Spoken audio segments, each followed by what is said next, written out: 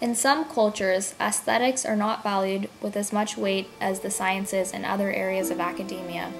However, the Japanese have made a point of keeping traditional art alive right alongside its developing technologies.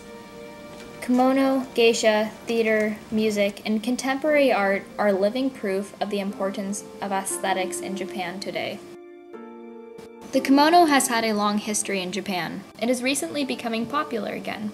In the middle of a crowded street or subway station, there will be a person wearing a kimono and traditional shoes, an amazing sight to see.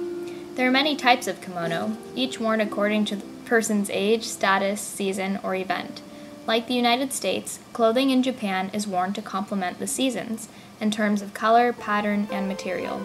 In the spring, one may see or wear brightly colored kimono with floral-like patterns. The yukata is a Japanese summer kimono, which is seen on both men and women. The name yukata originated from the Japanese word yu, which means bath, and katabura, meaning underclothing. Thousands of years ago, court nobles wore them after bathing. Yukata slowly gained popularity over the years alongside the Japanese public bath called onsen. The yukata is the most desired type of Japanese kimono because of its lightweight cotton fabric. It can be worn for festivals, summer day wear, or simple night attire. Young and unmarried ladies usually wear brightly colored kimono, whereas married women, as well as elderly women, wear simple, more subdued colors. However, new kimono designs are becoming more versatile and generic to appeal to a wider range of people.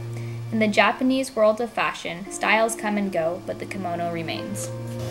The modernization of Japan, especially that of the last 50 years, has caused the extinction of geisha in every city except Kyoto.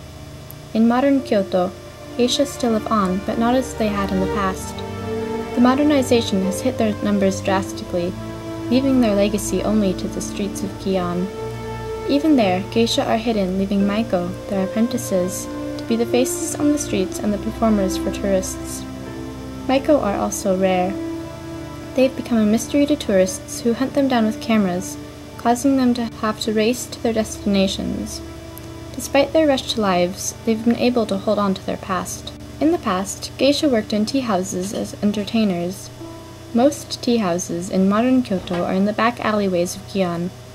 Here they sang, danced, played the shimasen, served tea and sake, and practiced the art of conversation and etiquette for the prominent men of Japan. However, World War II caused the halt of most entertainment. Gion was closed, forcing women to work elsewhere during the war. The numbers never did rebound, and geisha have become more of a tourist icon than ever. Their continued traditions mystify and entertain, and tourists from around the world visit Gion in hopes to catch a glimpse of these women. When one walks up the stairs from the Hibashi Ginza train station and through the Tsukiji exit and sees the giant Kabuki-za theater looming above, it becomes apparent how theater is still a very important aspect of Japanese aesthetics today. This is a clip of the Kabuki-za theater in Hibashi Ginza. As you can see, it seats hundreds of people, all of which are filing out of the building right now. Kabuki theater was developed in the later years of the Ashikaga shogunate, 1338 through 1573, in Kyoto because of the need to express social conflicts caused by strict isolation of sexes demanded by the Buddhist religion.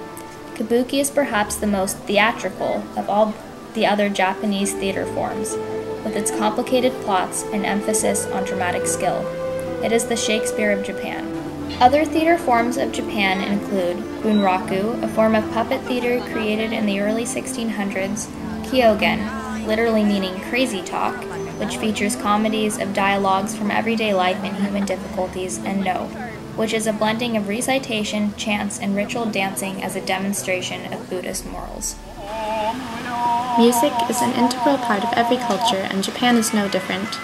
Although it is rare to see traditional music for popular entertainment, it is still taught at schools and has influenced modern Japanese musicians, such as the Yoshida brothers, who incorporate modern and traditional aspects in their music. Street musicians thrive at parks and festivals.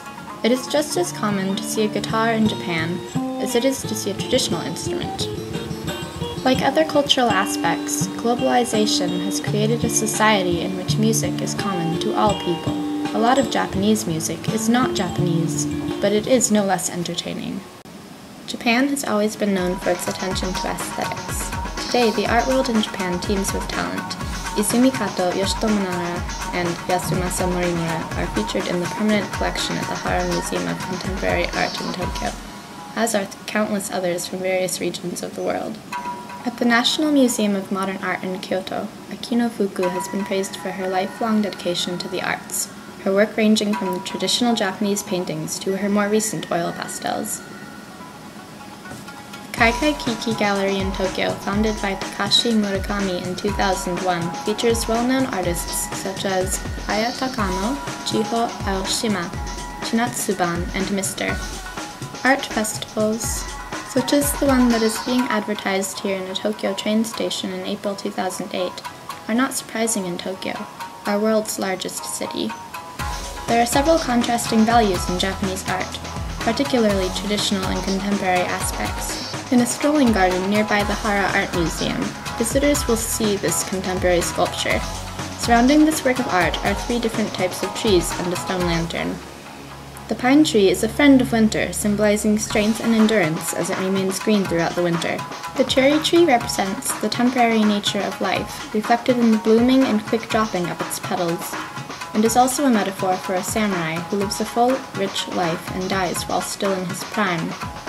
The willow symbolizes supernatural beings. It is said to have the power to haunt humans. It also symbolizes weakness and is a sign of spring.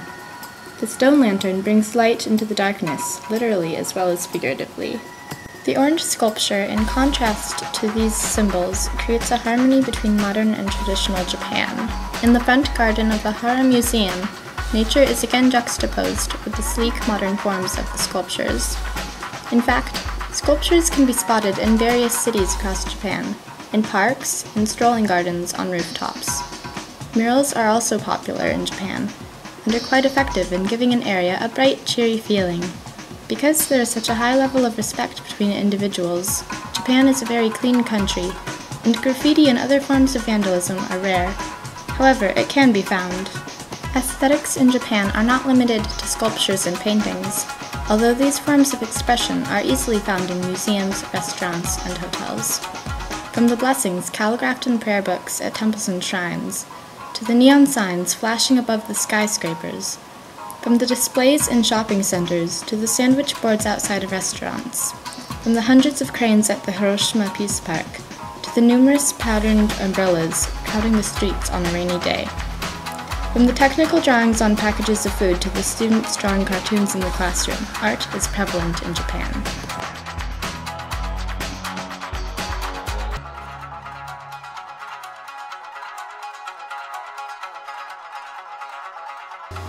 This film has been brought to you by the Japanese Connections program with generous support from the Freeman Foundation.